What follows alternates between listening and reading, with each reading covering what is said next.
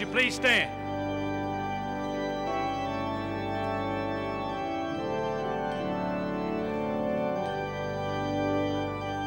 Jesus is the song of life. Jesus is the song of joy. Jesus is the song of love. Jesus gives his song to me. My Savior is the Lord and King. He has control of everything. He loves me and he bids me sing. He gives his song to me. Jesus is the song of life. Jesus is the song of joy. Jesus is the song of love. Jesus gives his song to me. My Savior Jesus, our Lord, my weary soul he will restore. I'll praise his name forevermore. He gives his song to me. Jesus is the song of life. Jesus is the song of joy. Jesus is the song of love. Jesus gives his song to me.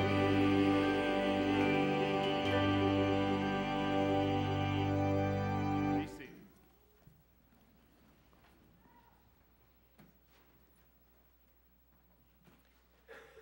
Good morning, church family. It's good to be with you here this first Sunday of June. For those of you who don't know me, I'm Matthew Carter. I'm the deacon of the month for June. And I'll let you know a little secret. We deacons aren't perfect. We tend to grumble some. And one of the things we grumble about is being deacon of the month in a month with 5 Sundays, which June is...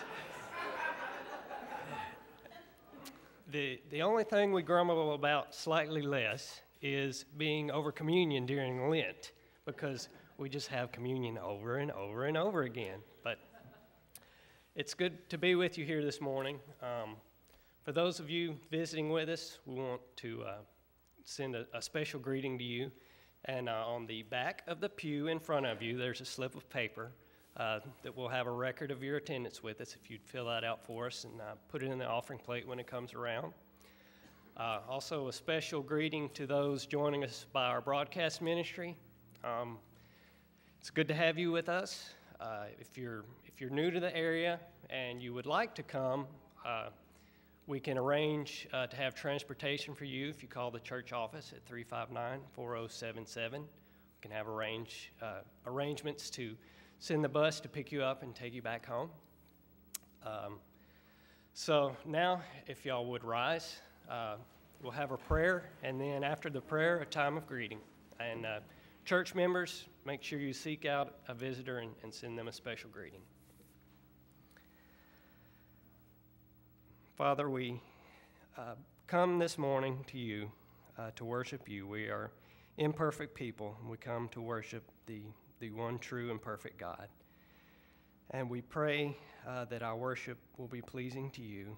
Just speak to us through Brother Tom. Just be with him as he brings the message. And just go with us now as we go into worship. Through Christ we pray. Amen. Thank you.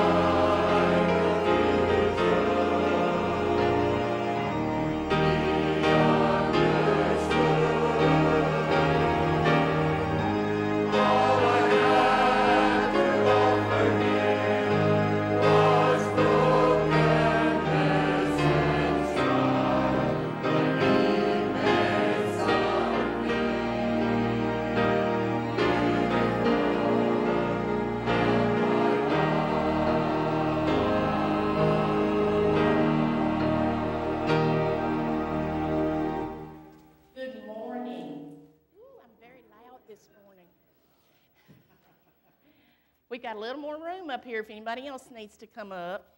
I want to talk to you guys this morning about something. Have you ever seen these? Look, there are Post-it notes. You never forget anything anymore, right? And sometimes I need one put right there so I won't forget it. Because, you know, sometimes I put notes on these and stick them somewhere, and then I forget where I stuck them. Now, my computer at work has them all around the edges, but, you know, every now and then they turn loose if somebody walks by too fast or something. And then I've lost my note.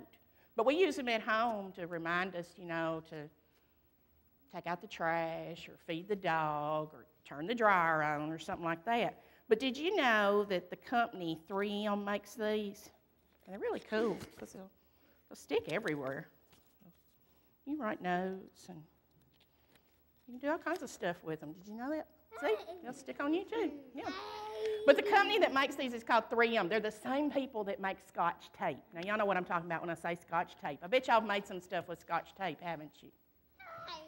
So, the guy that was making Scotch tape decided one day that the sticky on the back of the tape wasn't good enough. So he was going to work, and he was going to figure out some better sticky stuff. Well, guess what? It didn't work. He failed.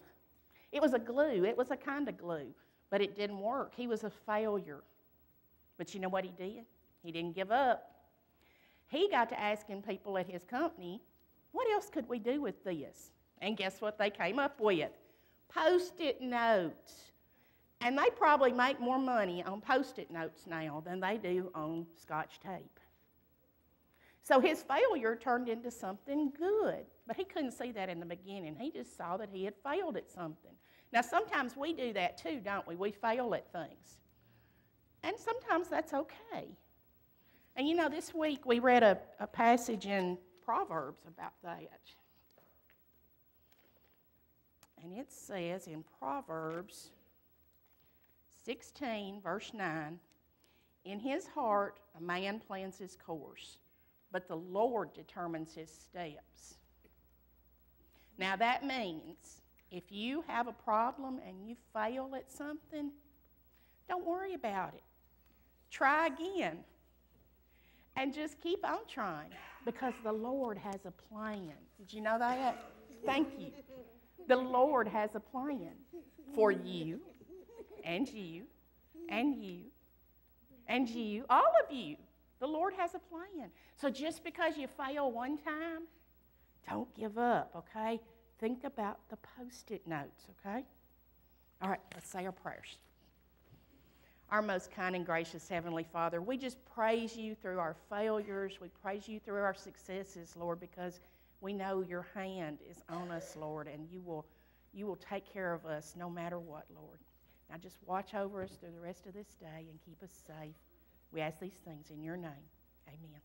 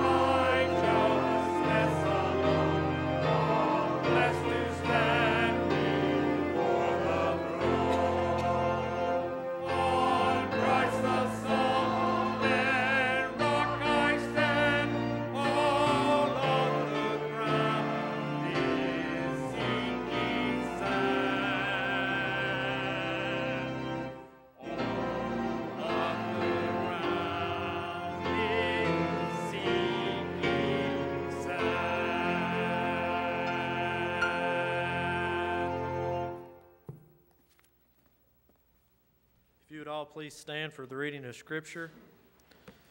It is taken from Proverbs chapter 2, verses 1 through 11, and verses 20 through 22, page 533 in your pew Bible. My son, if you receive my words and treasure up my commands with you, making your ear attentive to wisdom and inclining your heart to understanding. Yes, if you call out for insight and raise your voice for understanding, if you seek it like silver and search for it as for hidden treasures, then you will understand the fear of the Lord and find the knowledge of God. For the Lord gives wisdom. From his mouth come knowledge and understanding. He stores up sound wisdom for the upright. He is a shield to those who walk in integrity, guarding the paths of justice and watching over the way of his saints. Then you will understand righteousness and justice and iniquity, every good path. For wisdom will come into the earth, and knowledge will be pleasant to your soul. Discretion will watch over you, understanding will guard you. So you will walk in the way of the good and keep to the paths of the righteous. For the upright will inhabit the land, and those with integrity will remain in it.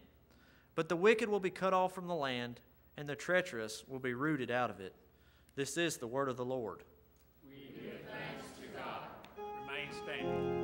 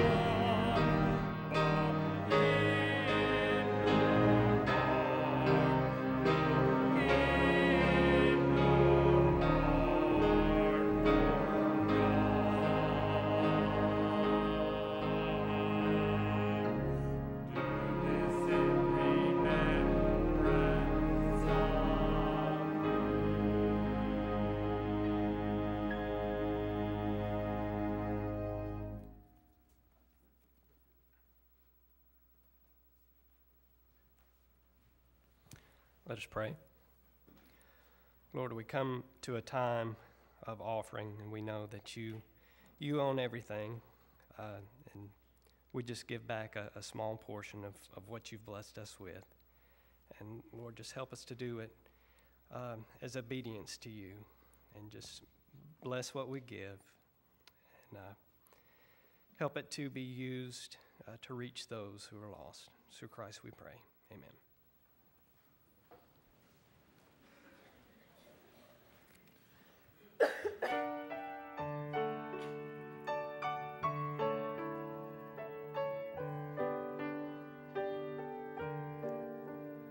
Come, thou fount of every blessing, tune my heart to sing thy grace.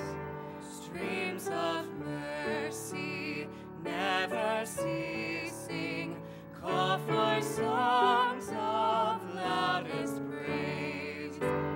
Teach me some melodious sonnet, sung by flaming tongues above. Praise the mount I'm fixed upon it, mount of thy redeeming love. Here I raise mine Ebenezer, hither by thy help I'm come, and I hope by thy good pleasure safely to arrive at home. Jesus sought me when a stranger, wandering from the fold of God. He to rescue me from danger interposed his precious blood.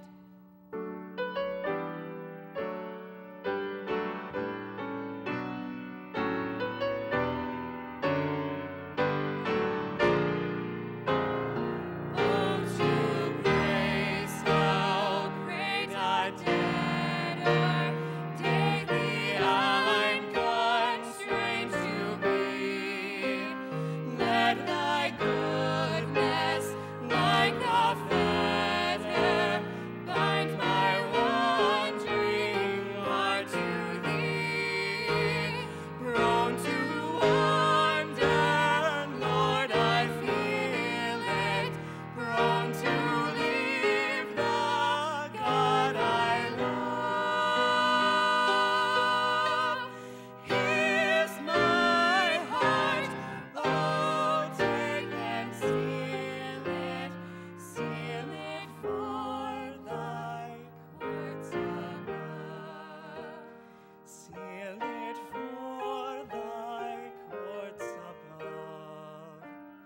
Seal it for thy courts above. Here's my heart, oh, take and seal it for thy courts above.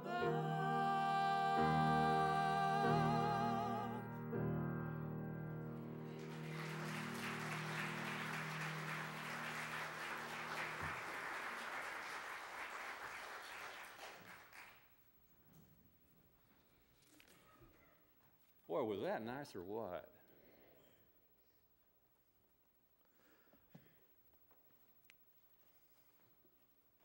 All right. Y'all ready to begin? You can find your way to Proverbs chapter 1, and you'll be right where I want you to be in just a moment. Have you noticed that our lives are filled with gadgets that we can't use? Automatic sprinklers, GPS devices, fancy blenders, the magic bullet. What is this, you know? Instructions that we can't follow, the label on your medicine bottle. Does that make any sense to you? Directions for assembling toys, furniture. Kind of hard to manage your way through that. Forms that we cannot decipher, tax returns. Anybody mastered that besides Bill Garvin? Yeah, okay. Tax returns, gym membership contracts, wireless phone bills. Does that make sense to you? Every facet of our lives, even the entertainment and recreation that we try to enjoy, is complicated by ever-widening array of choices. Choices, choices, choices. And these choices are coming at us at faster and faster pace. You're taking in so much, you don't have time to process even the most basic kind of information.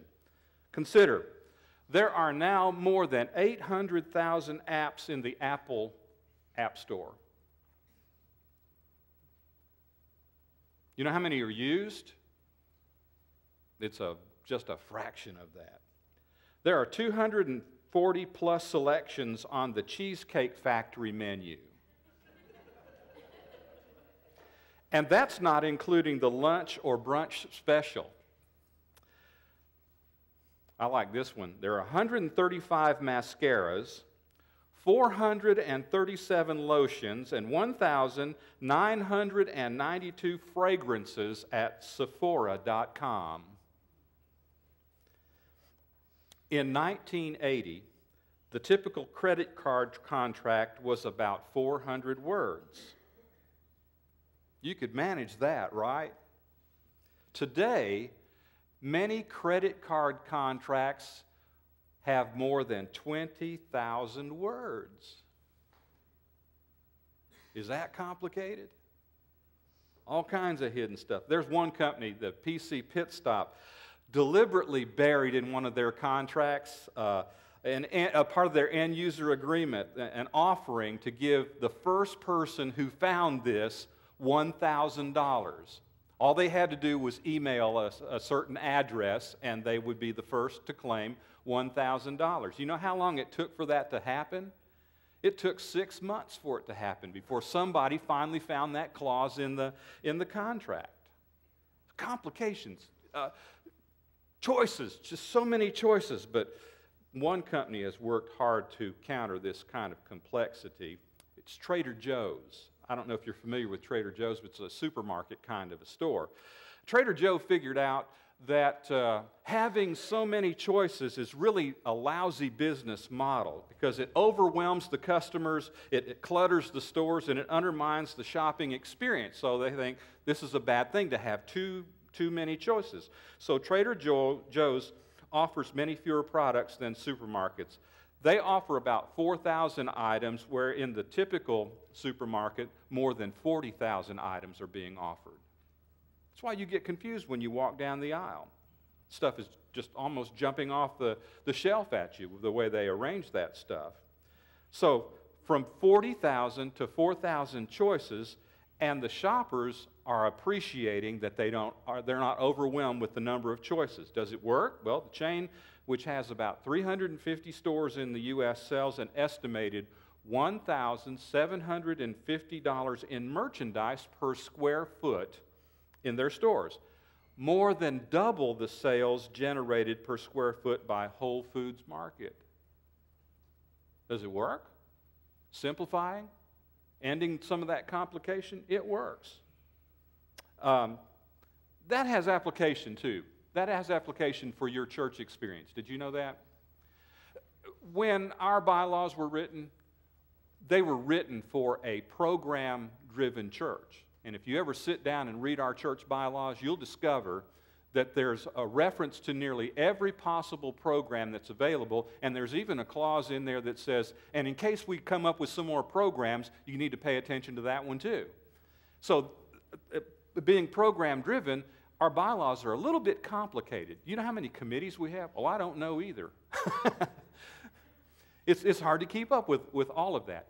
But we've transitioned from program-driven to becoming more purpose-driven. And in fact, we have gotten so simple in what we want you to do around here. Let's do a little pop quiz. What is it we ask you to do when you're involved in First Baptist Church? There's just 3 things. What are those things that we want you to do? Come to worship,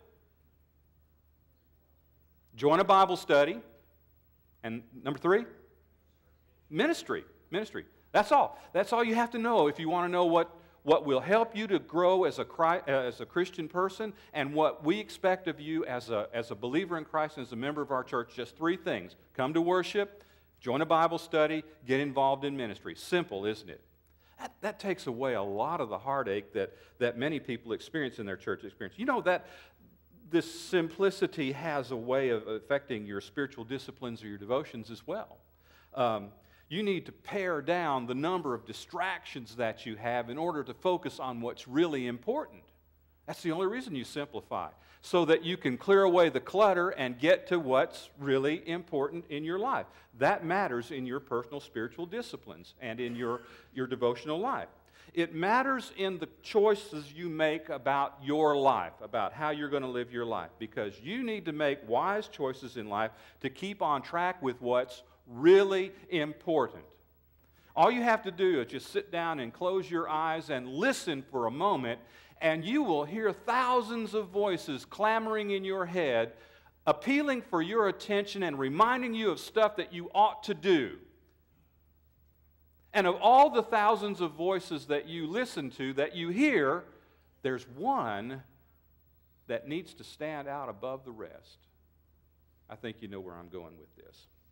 We began reading the book of Proverbs this week as a church. We're together on the same page. We're looking at the book of Proverbs. How many of you are enjoying Proverbs so far? Proverbs kind of comes at you like a machine gun, doesn't it? Especially when you get toward the latter part of the book. The first 9 chapters of Proverbs, you know, it's kind of narrative. It's sort of, you kind of get a sense of you know, there's a connection between each of the Proverbs. When you get over to the latter parts of the book of Proverbs, they become a little bit more scattered and a little more fast-paced kind of a read, and it's hard to keep all of that in your mind at one time. But you're reading from guys like Solomon and a guy named Hezekiah. He had some workers that collected some Proverbs, and nobody knows anything about a guy named Azur or another guy named Lemuel, but these are guys that have collected Proverbs, and these Proverbs are attributed as going back all the way to King Solomon, who was the king of Israel following David. And so this is very ancient material, although it was collected at later times. It's very, very interesting stuff. And Proverbs is really about practical wisdom for living. It's just how you can get along with life, how you can do in life what God wants you to do. It's cast in the form of instruction that a parent would give to a child. Just imagine a time and a place, a culture where parents actually sat down and taught their children directly things that mattered in life. That's what Proverbs is all about. It's a conversation between a father and a son, between a mother and a daughter, of what makes life work, how to be successful in living your life. Proverbs contrasts the benefits of seeking wisdom with the pitfalls of living a fool's life. And that's really the choice that you have, according to the book of Proverbs. You're either going to be pursuing wisdom on one hand, or you're going to be living a fool's life on the other hand. That's the kind of claim that book of Proverbs makes upon it. So it's important for us to kind of get a grip on what the message of Proverbs is. Proverbs 1:7, page 532 in your pew Bible, is where I'd like you to see now. And this is the first choice now. This is the most basic choice that you need to make. Proverbs 1:7 says, "The fear of the Lord is the beginning of wisdom, of knowledge. Fools despise wisdom and instruction." The question comes to my mind, how do you get wisdom? Proverbs says that true wisdom comes from God. You don't get it from any other source. The most appealing alternative that I can think of is to get wisdom within yourself as you reflect upon your own experiences, but Proverbs will convince you that that's a pitfall in and of itself. That if you trust in your own heart, you may think you're doing the right thing, but the end of that kind of a pursuit is the way of death. Proverbs tells us that true wisdom comes from God. So the question, how do you get it? Well, you listen to it. You pray for it. You search for it. You wait for it. One of the things about wisdom is that it comes with time and experience, and especially through your experiences with God. Proverb 2:5. Turn there. Just track along here. Proverbs 2:5 is in a context that describes this dynamic that I've mentioned to you already, that says, if you're listening to wisdom, especially the instruction of your parents or elders or wise people that have gone before you, if you're listening to wisdom, if you're praying for wisdom, if you're searching for wisdom, verse 5 says, then you will understand the fear of the Lord and find the knowledge of God. This is a sort of circular sort of thing. The fear of the Lord is the beginning of wisdom. So if you search for wisdom, if you pursue God, then you will get understanding, and you will understand the fear of the Lord, which is the beginning of wisdom, which will lead to understanding, and so it's kind of circular. The more you pursue the Lord, the more understanding you get, and the more understanding you get, the more you have the fear of the Lord.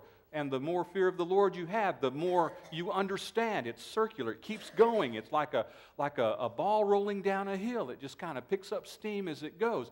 So long as you're in the pursuit of true heavenly wisdom, of that wisdom that comes from above, it's so very, very important. You listen to it, you pray for it, you search for it, you wait for it. This search for wisdom is an active passivity. It comes as God gives it. That doesn't mean you just sit on your haunches and wait. That means you do this searching. You learn the fear of the Lord, and you will get this wisdom. Then you will understand it. Heavenly wisdom is little like a hidden treasure. That's what this passage of Scripture, Proverbs 2, is all about. Hidden treasures are generally not obvious to the casual eye. That's why they're called hidden treasures. Most of the time you have to dig to get a hidden treasure. They're usually buried underground. And so you won't find hidden treasure if you just scour the landscape, right? You got to look for it. You got to dig for it. Like a miner searching for gold, you who fear the Lord really won't mind digging, will you? If you value it, you'll search for it. That's what's important. If a student is too lazy to study, he shouldn't complain when he flags the test. You guys are out of school now. Isn't that good news for right now?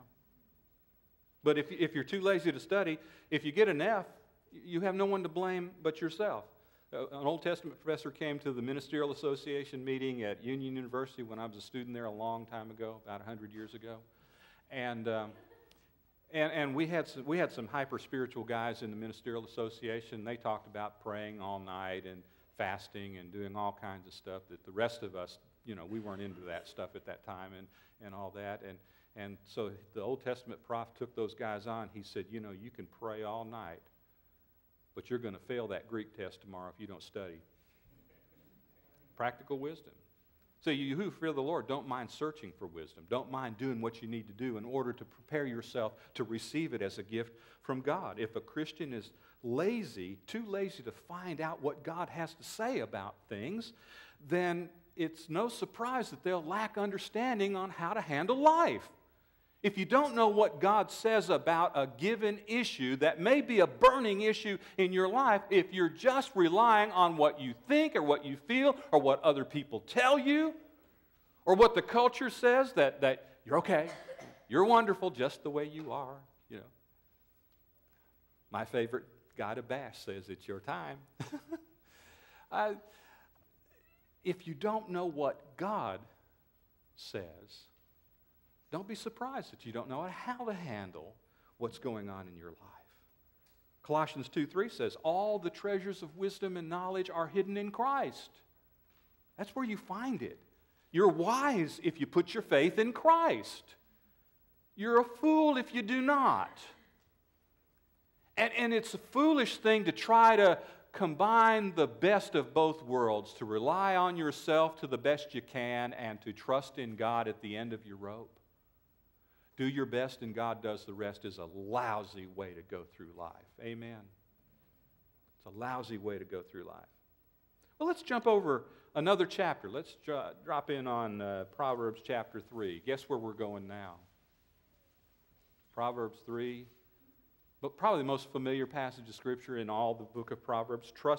Verse 5, trust in the Lord with all your heart And do not lean on your own understanding. In all your ways acknowledge him, and he will make straight your paths. Be not wise in your own eyes.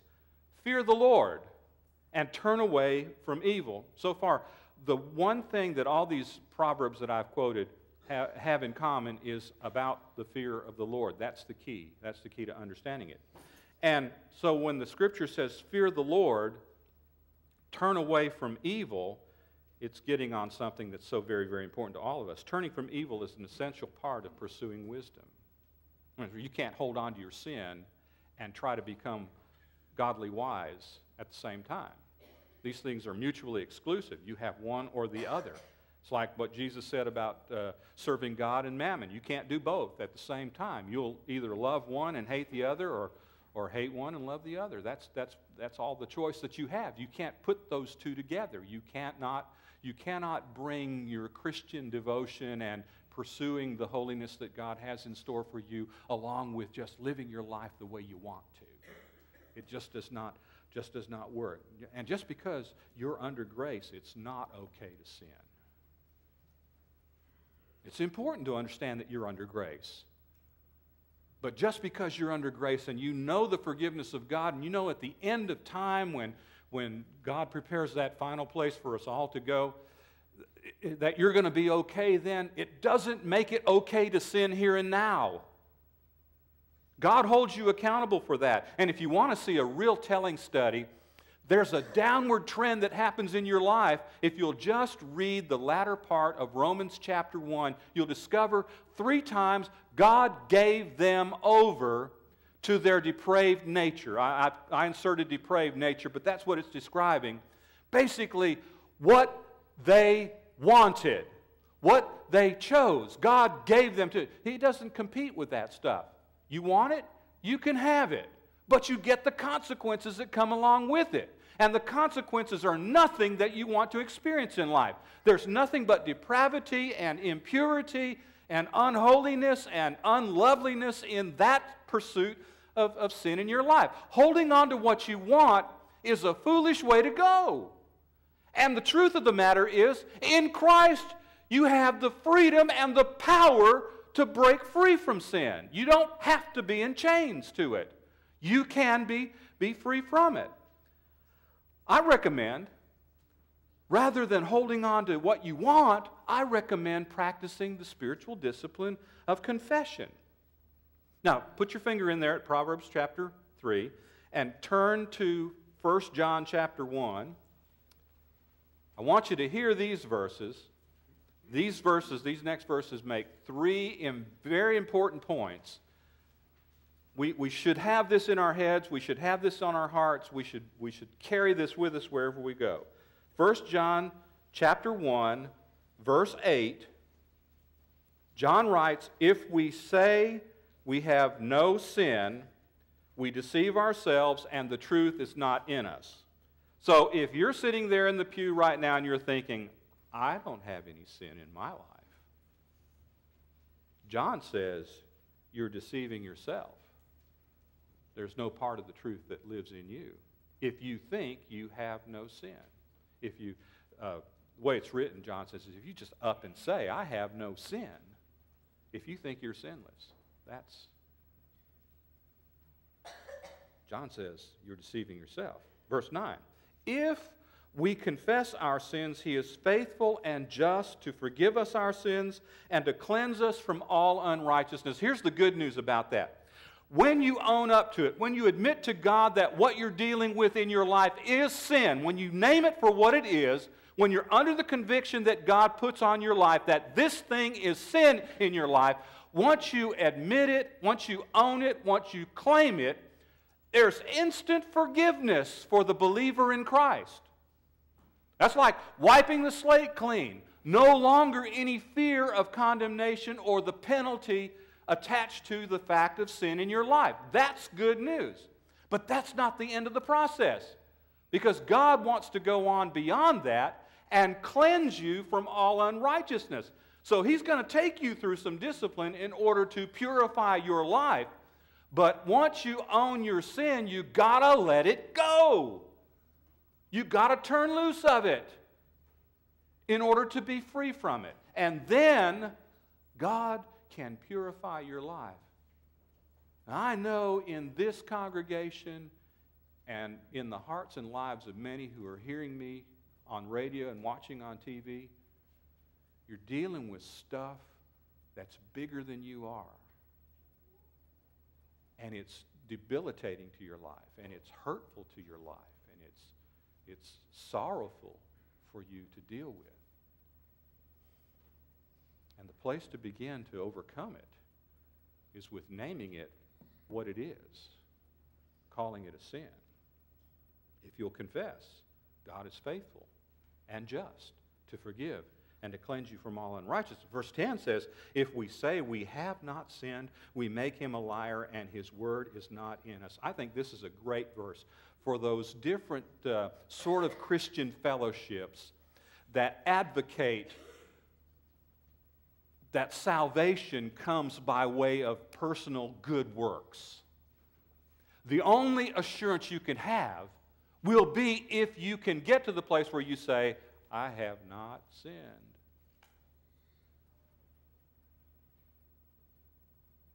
But guess what? It's too late for all of us. Too late for even me, as good as I am. Don't laugh at me like that. It's too late. We all have sin in our lives. We all have sinned in our lives. Best way to deal with it is just take it to God. Own it. Claim it before him. You have greater hope admitting your sin to God, dedicating your life to Christ, than you have by trying to be okay with your sin. And if the end of your discipline is just to be okay, you're going to miss the very blessing of God. How sad. How sad. And Proverbs would say, how foolish is that? So, I say, tune your life to the fear of the Lord. Look at Proverbs, back to Proverbs 3. Find verse 8. Proverbs 3:8 says, it will be healing to your flesh and refreshment to your bones. That is a physical refreshment that takes place when you have the fear of the Lord and turn away from evil. Verse 9 says, honor the Lord with your wealth and with the first fruits of all your produce. That's one way to express your reverence for God, is when you get your paycheck, don't go very far before you write your tithe check. That's a great way to honor the Lord with your wealth. And that's a wise way to go. The writer of Proverbs is telling us that. So just take his word for it. Then your barns will be filled with plenty, and your vats will be bursting with wine. That's the promise that if you put God first, then the rest of life kind of falls into place. Let me put it like this. 100 pianos tuned to the same fork are automatically tuned to each other. They're in one accord, not because they have tuned to each other, but to another standard. And the gold standard in the spiritual life is the fear of the Lord, is reverence for Jesus Christ. And there are few experiences in life that help us do that better than this Lord's Supper, where we've come to meet today. At this table, God tells us to remember the gospel of Jesus Christ. Christ died for our sins. This is to be a perpetual remembrance for us. Till he comes, we're to celebrate the fact that he died, that he died on the cross for us, that the gospel sets us free from sin. And as we take these simple elements, we rehearse the truth that all of eternity is going to celebrate, that Christ loved us and gave himself for us. If you're a Christian, and you want your life to be reoriented toward Christ, you want to amend your life to be directed toward Jesus, then you're welcome to partake of this Lord's Supper with us. We pass the elements and we all take together at the same time. And you don't have to be a member of our church to participate. But if you do not believe, if you really don't own the gospel of Jesus personally, please just let these elements pass. This celebration means that much to us. We make a big deal out of Christ dying for our sins to save us. And as we handle these elements, we want to worship Him who loved us and gave Himself for us. I invite you to come to the table. Let's have a word of prayer. Our Father, we thank you for your goodness, your grace, your mercy, your love. And I pray that as we celebrate now, your Spirit will move on our hearts and perform a miracle that will change each of our lives for all the good.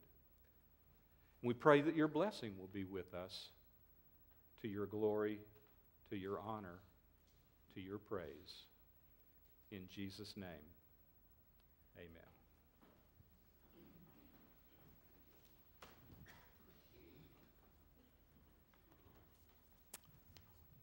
At that Last Supper with his disciples, Jesus took bread and he gave thanks for it, even as we do just now. We thank you, our Father, for the bread of life that we have in Jesus Christ, our Lord. Amen. He broke it, and he gave it to his disciples, and he said, "Eat this bread and remember me."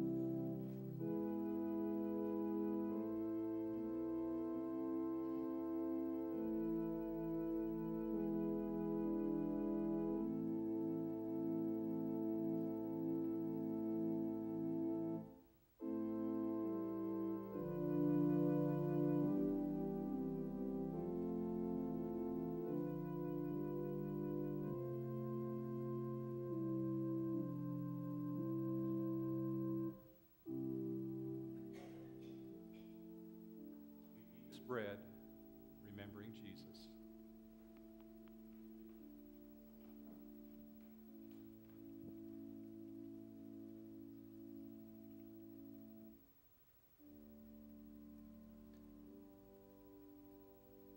After the supper, Jesus took a cup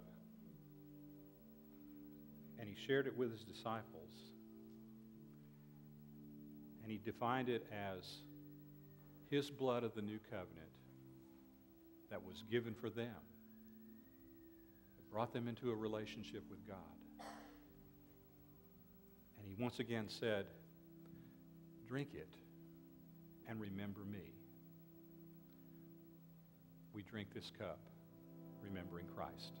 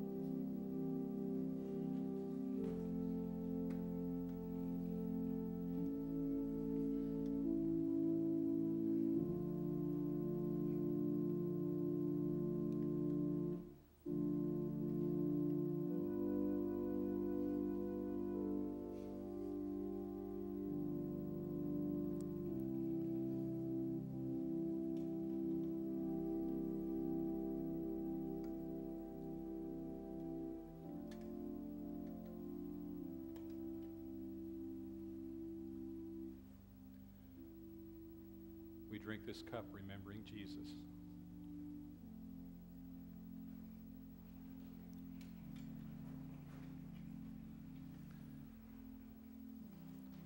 The big three temptations to sin, to live in sin, fall in the areas of money, sex, and power.